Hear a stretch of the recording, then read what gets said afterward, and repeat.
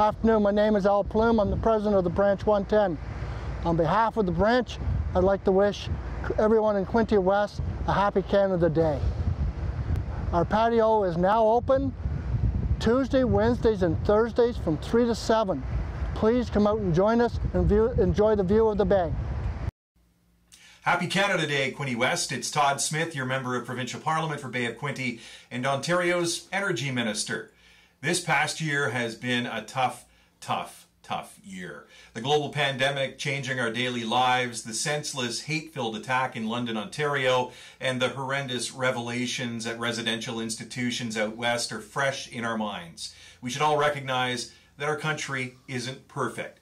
But every day, people from around the world risk their lives to come to Canada to enjoy the freedoms and acceptance that our country offers.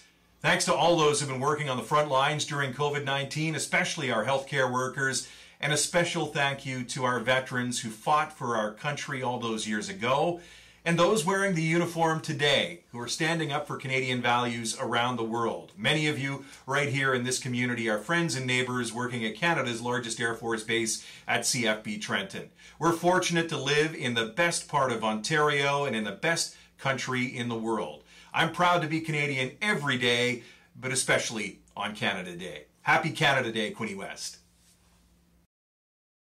Good afternoon. This is Neil Ellis, your Member of Parliament for the Bay of Quinte. Many things have happened in the last year, socially, environmentally, and in our public health. Collectively, we celebrate what we have been able to accomplish and recognize that we have a long way to go in our progress. For many people, today is a tough reminder of complex and sensitive issues that haven't been fully resolved.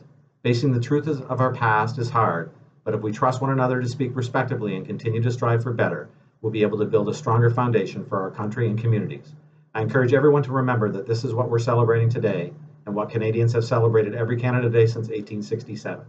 Our country's continual journey towards equality, freedom for all, and a future worth experiencing.